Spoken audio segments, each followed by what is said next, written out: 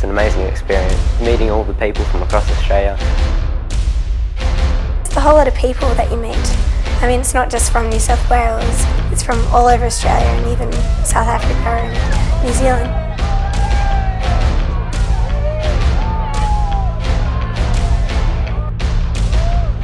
The things we get involved in, like the lab visits and personal building sessions, it's all been great.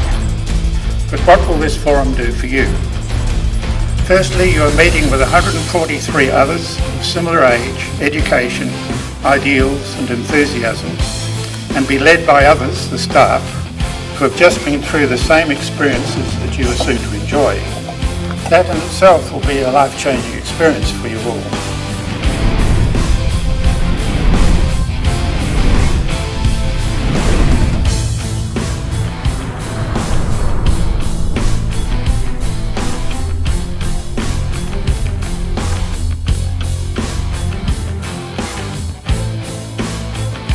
Never forget the fact that you, as an individual, can make a difference if you try.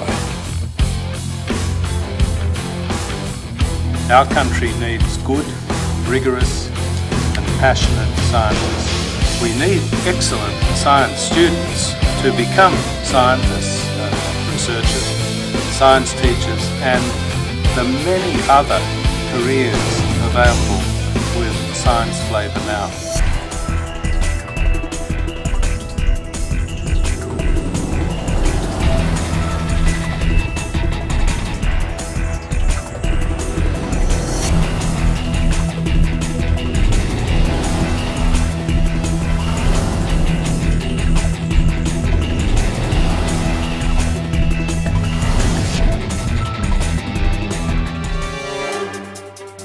My favourite part of the NYSF has been getting access to facilities we wouldn't normally gain access to and having a look at behind the scenes of careers that we might be interested in. All the lab visits have been great. The best visit was visiting the ANU chemistry wing. That was fantastic.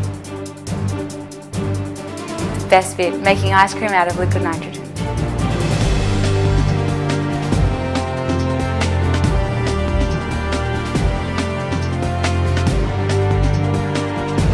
What's mad?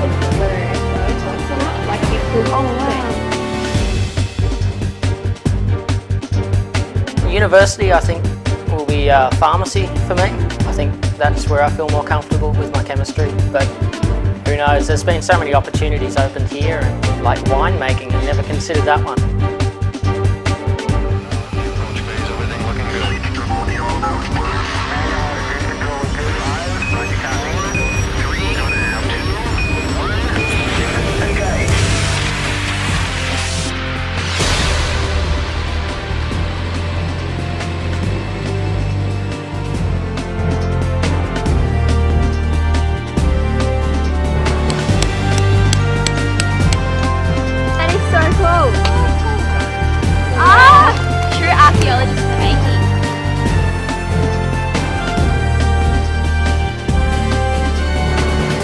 The decisions you make now doesn't mean you're going to be locked in that career for the rest of your life. When you see a bare patch and you see some dead trees and you see a big change in the grass and how it's growing on the side of the hill, you're starting to get, say, right, this could be solved.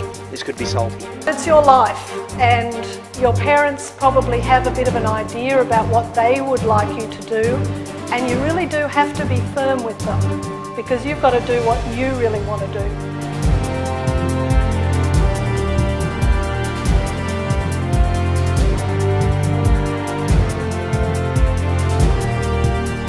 I've kind of been losing my voice over the last couple of weeks, mainly the whole chanting and singing that's going on.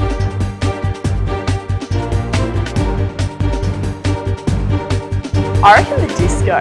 Dressing up, no one really cared what everyone else was dressing up as. It was all pretty crazy.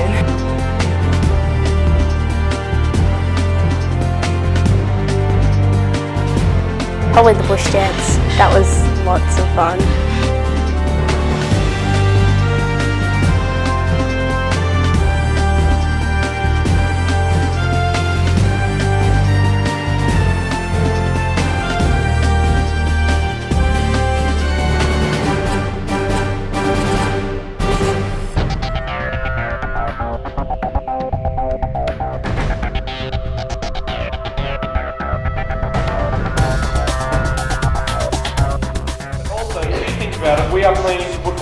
the east coast of Australia.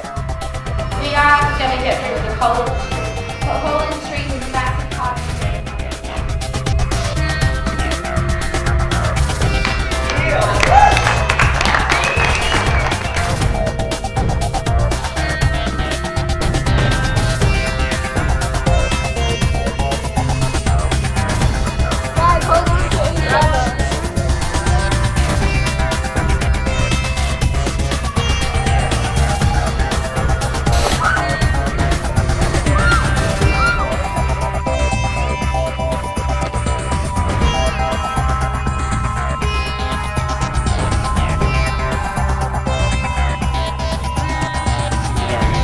dams, spillways, water supply schemes, irrigation schemes, both in Australia, but a lot of offshore work in about a dozen or so countries.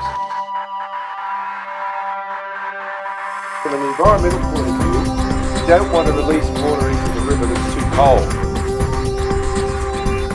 I mean, I think it's very easy to look back in time and romantically fantasize about the heydays of science that they occurred in the past. I mean, maybe it was the apple falling on Newton's head, Archimedes' eureka moment, or the splitting of the atom.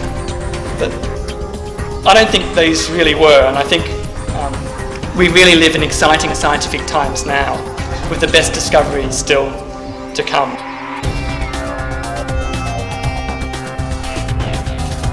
We're seeing today mainly the Department of Physiology, which is obviously most interested you. 2 exercise bikes here. So this is an air brake bike used for the sprinters.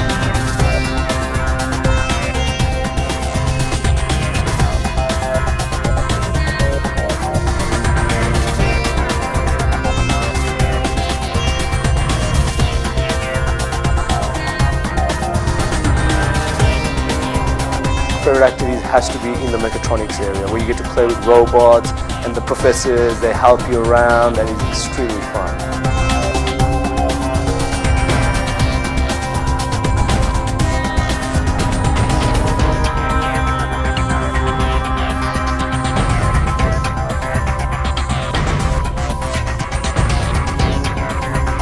For me, this was really where my journey into science really did start.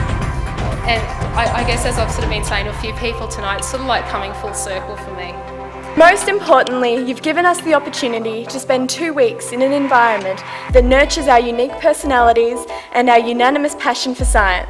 In the much bigger picture, this is the start of a really big adventure for you.